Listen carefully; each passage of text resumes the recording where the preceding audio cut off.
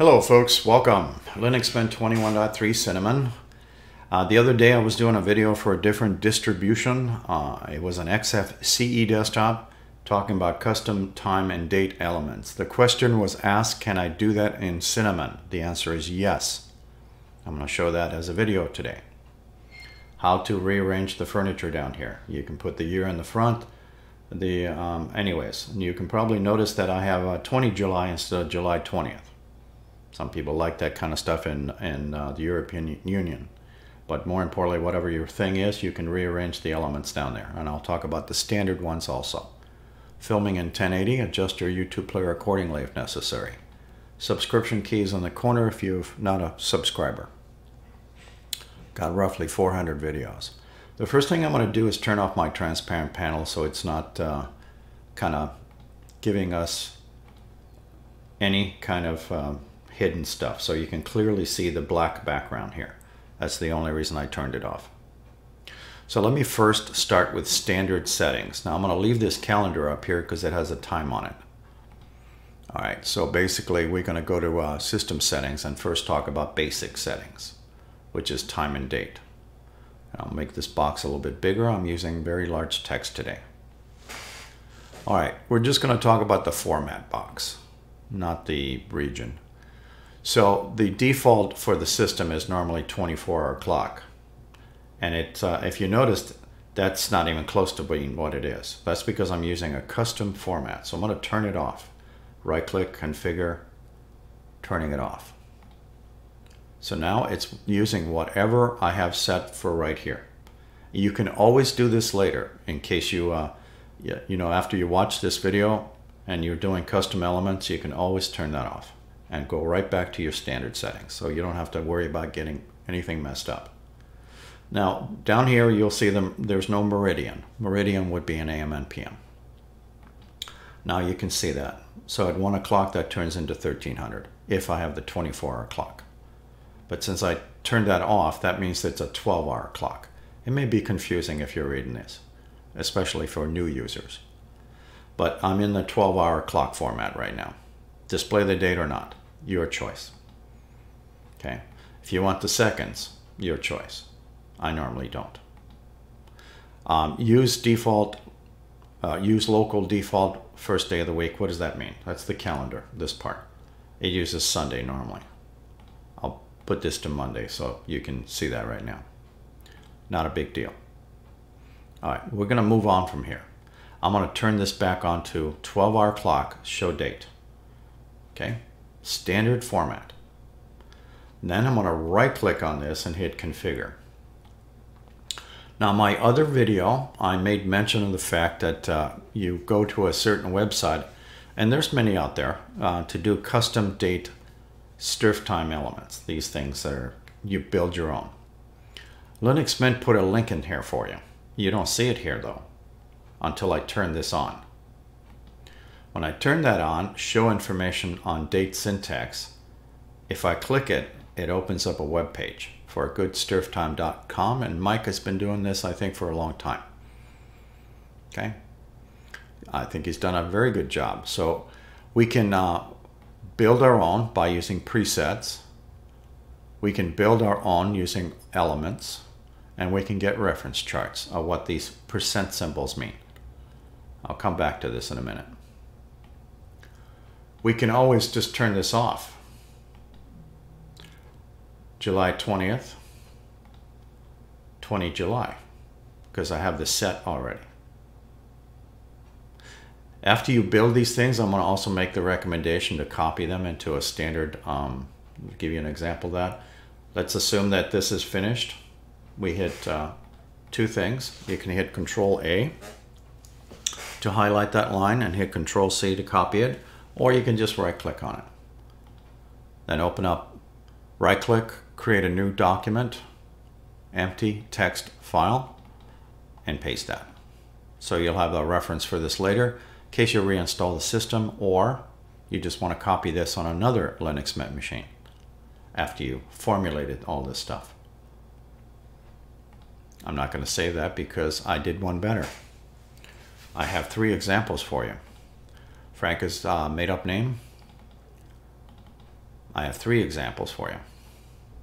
Okay, I'll come back to this in a second. All right, so we have date format. That's the actual displayed format. And then we have the tooltip format. Now, when I point to that, you'll see in blue Saturday, July 20th at the time.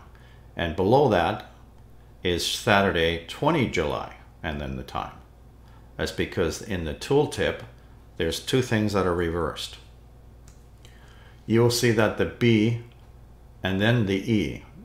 Here you'll see the E and then the B. That means the month and month and day of the month have been transposed. In other words, reversed. All right, clicking on this brings up this website. All right, so again, we're dealing with STRFTime. Building your own elements. Okay, so we have presets, and it'll build them in here. Copy. I'm going to hit Control A in that box and hit delete, and you'll see nothing on the panel. And then I'm going to hit paste because I copied this. That's that format because all I did was build that. We can also talk about building your own.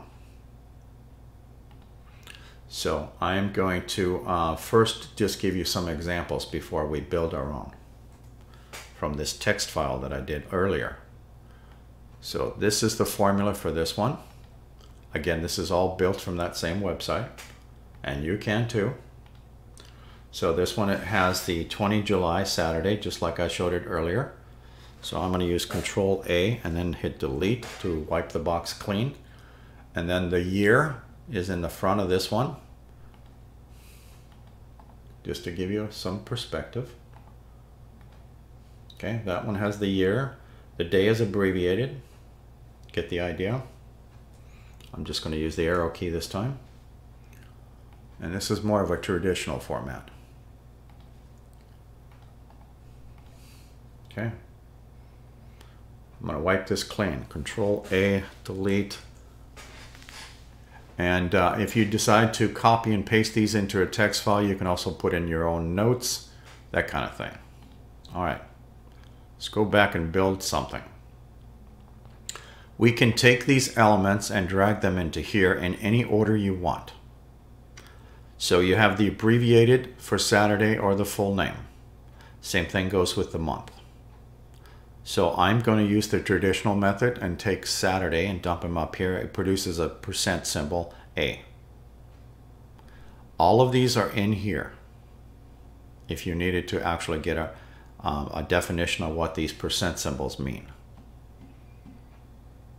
Okay, so Saturday, %A. I'm going to take the whole month this time, July, instead of the abbreviated. It's a %B. This is a lower %B, believe it or not. You can find that in the reference section. If this is covering your next element, just click over here in the blank area.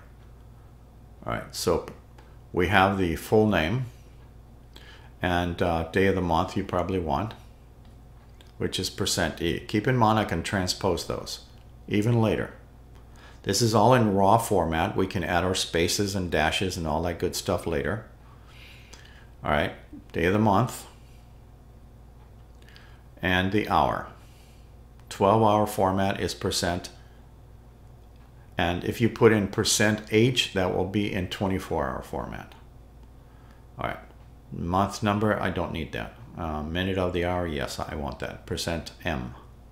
That's fairly self-explanatory. The meridian indicator here is only in the uppercase, which is a small %P. If I change that to an uppercase P, that'll be the smaller AM and PM. Hopefully that was clear. I don't need seconds. Day of the week, no. Two-digit year, I could do that, but it'll be confusing to you. I'll use the full. That's all I needed. Several ways to select this. You can use Control A. You can take your computer mouse and drag it across, right-click and copy, or use Control C. I'll use right-click and copy, right-click and copy. Then paste that into the date format, not the tooltip box. I could also put it in the tooltip box if I wanted to keep that. You can now see that is in raw format. So I'm going to minimize that and bring this over to here and then scroll all the way over to the %A and start over here. How much space do you want on that Saturday? Well, you can click right behind it and add more space if you like. I can also do it this way, add a comma to separate that. Now the July 20th, I can also transpose the B and the E, and that will be 20 July. Let me separate this out so it'll be less confusing to you. I'll need to put a space also in there. So now that says July 20th. Okay. I'm going to put a dash in here. So that's Saturday, July 20 dash. Now the time does not have a the 2 dots, the colon. So I'm going to walk my cursor over next to the I and hit the colon, which is normally found very close to your enter key. Should be 2 keys over to the left. Hit your shift key and it produces 2 dots. Okay. Then slide that over to M and put a space in there also, right after the M. So now I have that, and now I'm dealing with the year. So I'm going to scroll all the way over, and you'll see that %Y. I'm going to click right before the % and hit a space. And then I'm going to put a dash in there and another space, just to give it a little buffer. If you want this AM and PM in lowercase formats, change that lowercase p to an uppercase P. And that'll give you the lowercase AM and PM. It just works the opposite. Okay, I'm going to convert that back. All right, so the reason I chose the 4-digit year instead of the 2, instead of this one, this is why. A lot of people, if you change that Y, no pun intended, this will give you a 24 in the end. That can be confusing to some people. So that's why I prefer to use 4-digit year names. Okay, so that would be a % big Y in case of the 2024. Again, once you set this up the way you like it, I usually hit Control A and highlight the whole line. I copy that and I find my desktop, right click, create a new document, and paste that. And then you can put whatever description you want on the back tail end. My notes, etc., etc. So this way, if you are reinstalling the system or you want to copy the same format to another computer that is running Mint, you can use this text file for that. These are extremely small. That is 49 bytes. I think that'll fit on anything, including USB sticks. You can also do the tooltip, but I'm not going to bother. So the tooltip will say that. But more importantly, you customize it however you want. And if you make a mistake, I'll give you an example. If I remove the I out of here, you get a clock format error. If you want to start from scratch, you can certainly paste that back in there, or you can fix it.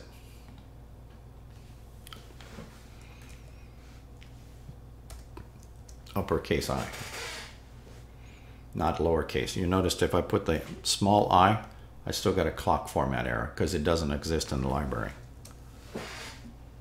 Reference time. There we go. 12-hour clock. If I wanted the 24, I'd use an H, so I could actually do that in here. Now that would be a 24-hour clock. It would be useless to put the AM and PM indicator if you have a %H. Okay, because that'll turn into 1300 in about 20 minutes or so with an AM and PM indicator, because you told it to. All right, you probably want to do it that way. So far, so good. So again, you can make different elements, try them out, make yourself a text file like I did over here. Okay, put in different things in here. You can put as many lines as you want. and you can try them out, and you can keep this file. And files like this are really small. It's a whopping 126 bytes. I think that'll fit on anything, including USB sticks.